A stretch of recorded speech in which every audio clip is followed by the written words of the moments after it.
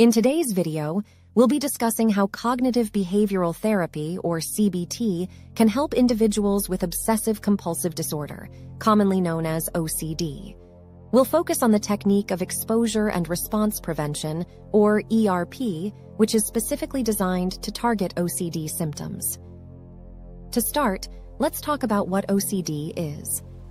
Obsessive-compulsive disorder is a mental health condition characterized by recurrent unwanted thoughts or mental images, called obsessions, and repetitive behaviors or mental acts, called compulsions. Some common obsessions include excessive fears of germs, intrusive violent or sexual thoughts, and extreme concern with orderliness. Compulsions can involve excessive hand-washing, repeated checking, or compulsive counting. OCD can have a significant impact on daily life, affecting relationships, work, and overall well-being.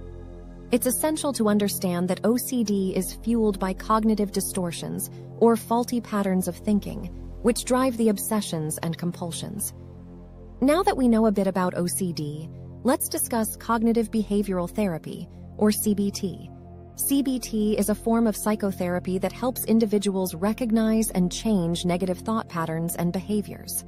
It's based on the idea that our thoughts, feelings, and actions are interconnected, and that by changing one, we can influence the others.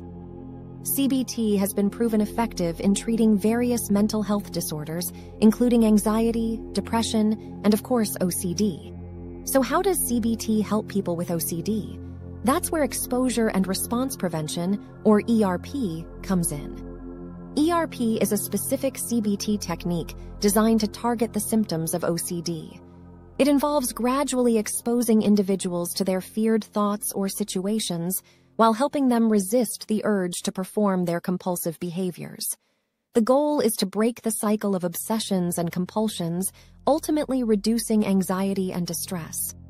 Exposure is crucial in breaking the OCD cycle because it allows individuals to confront their fears in a safe and controlled environment. Response prevention, on the other hand, helps to reduce compulsive behaviors by teaching individuals to resist the urge to engage in them. Research has shown that ERP can be highly effective in treating OCD, with long-lasting results. So, how does ERP work in practice? First, you'll need to identify your obsessions and compulsions and then create a hierarchy of fears, ranking them from least to most anxiety-provoking. This hierarchy will guide your exposure exercises.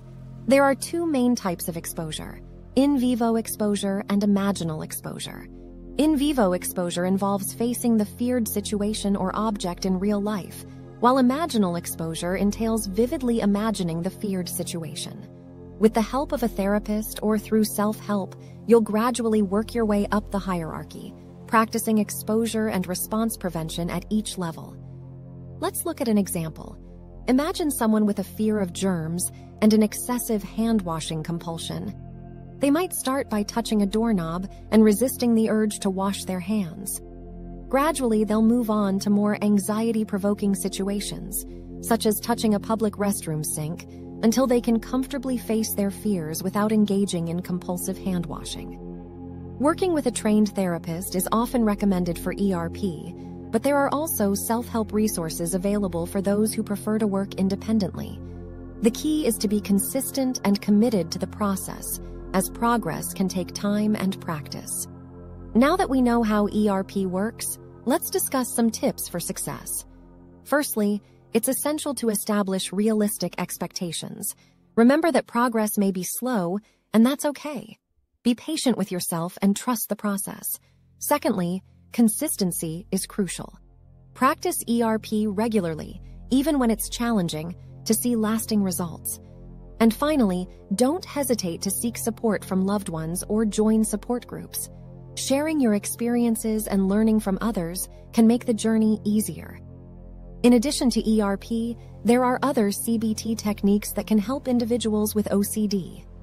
Cognitive restructuring involves identifying and challenging cognitive distortions or faulty thought patterns, while mindfulness and acceptance techniques can help you develop a non-judgmental awareness of your thoughts and feelings, allowing them to come and go without engaging in compulsive behaviors.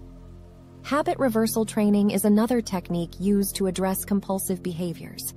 It involves becoming aware of triggers and replacing the compulsive behavior with a healthier alternative, such as deep breathing or muscle relaxation. Remember that progress may be slow, but with patience, consistency, and commitment, you can improve your quality of life. Thank you for watching. If you found this video helpful, please like, share, and subscribe to our channel for more mental health content. See you in the next video.